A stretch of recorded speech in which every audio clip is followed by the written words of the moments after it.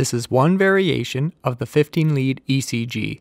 Lead placement remains the same as the 12 lead with the following changes. V4 becomes V4R by moving the electrode to the patient's right side of the chest, 5th intercostal space, mid-clavicular line. V5 becomes V8. Move the electrode to the posterior left side, 5th intercostal space, mid-scapular line. V6 becomes V9. Move the electrode to the posterior left, 5th intercostal space, just left of the spine.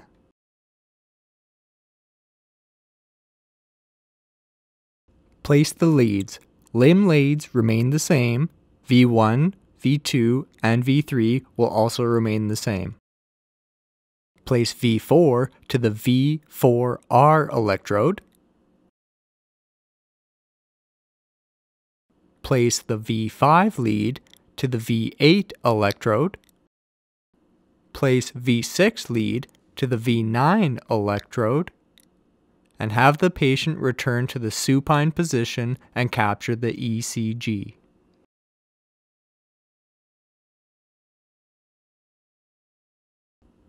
Disconnect the equipment and remove the electrodes.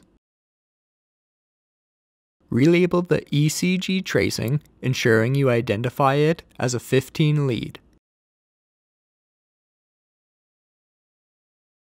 V4 becomes V4R. V5 becomes V8, and V6 becomes V9.